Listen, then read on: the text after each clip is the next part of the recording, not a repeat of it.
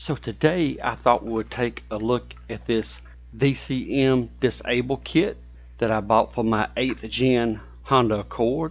So I have a 2010 Honda Accord that I want to disable the VCM, or the cylinder deactivation. And this is a VCM muzzler or disable kit. It'll stop the eco light or the eco mode from coming on the dash. That of course deactivates some of the cylinders. So I thought this kit was cheap enough to definitely try out and see if it'll help with some of the minor oil consumption that these V6s are known to have issues with this variable cylinder management. This little kit does come with the instructions, which I was impressed with. It's a very simple procedure, but they did highlight how to install it very well. And by the way, they also sell the connectors in other places, but just the connector for the ECT1 itself is more than half what this kit cost, and then you don't have to search for the other mating connector, if you know what I mean. So it also comes with the resistors and connector, and I also bought these little small project boxes that I thought would be handy. I don't want the resistor and connector just laying around, so I'm definitely going to put it in a housing. So I'm going to try these, and they snap together pretty well, so I may even put a little bit of glue on it. We'll see, but today's just a preliminary check anyway. So see if these connectors fit, and I think that's going to work okay. But I also want to protect the wires, so I do have some of this split loom corrugated wire tubing, and I'm just going to cut a little bit of this 1/4 inch size, and we'll see that later. We'll put it on there. But I'm going to decide now if I want to use this or like the Wago connectors. I've used these Wagos for years now, and I like them a lot, and I recently bought these inline ones because they're handy with stuff like this as well. And I just feel like they might be a better match here, because you don't have to worry about something getting pressed or mashed and getting the loose connections. So they gave us 4 resistors with this little kit here.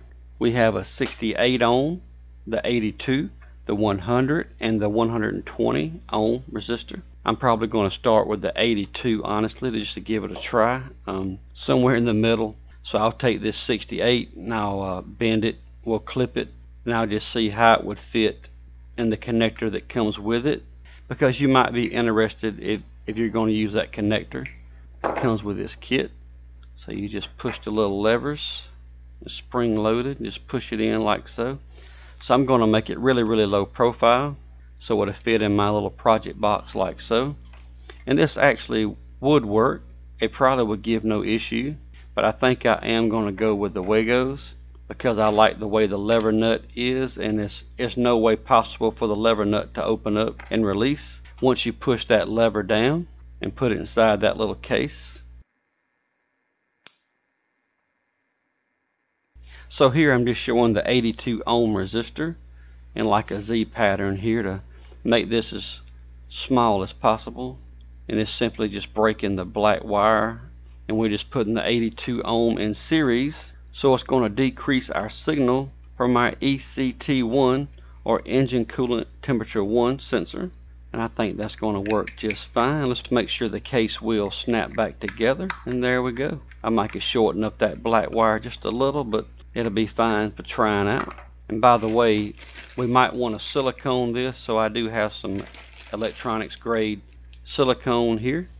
If I do decide to put some silicone around the connector and the resistor to protect it from the elements. I'm definitely going to run this for quite some time before I go that far. But I think either one of these connectors are fine for at least just testing out. I'm going to go ahead and cut some of this tubing. It's split, so it just slides on. It'll also pop off easy, but we can put some 3M 33 plus tape around the edges so we can tape it up well when we get ready to install this permanently. There we go. I think that'll be okay for testing.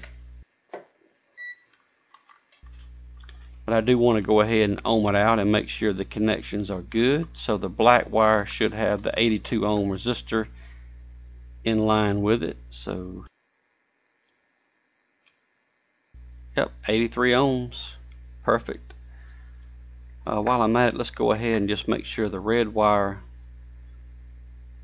is making a good connection, since I did not crimp the wire on these ends on the connector. Alright, I like it. And we got these other resistors we can test with as well, and I have many resistors also in between if need be, but apparently this is the ones the manufacturer thinks is the most commonly used. So before we put this on, let's do a test and see what the gauge is at normal operating temperature. And this is my ECT1 reading on the gauge before we disable it. If you'll notice, the needle is almost touching or right at touching the bottom white line on the gauge. And here is our ECT1 connector and the sensor right here. I believe we can get to it fine without removing this engine cover. As you can see here, we have a mating connector, and here is our little lever, the push. So you might not can see it, but I got to push that lever and wiggle up, and it pops right off like so. And we just got to put this in line, so back on the wire that came off. And as you can see here, I label mine, so I'm not the only one who knows what this box is. And I'm going to try to get out of the way so you can see me on camera with my fingertips. Hopefully plug this up. Yeah, it snapped on there. There we go. Hopefully you can see that okay. It just snaps right back on the ECT1 sensor.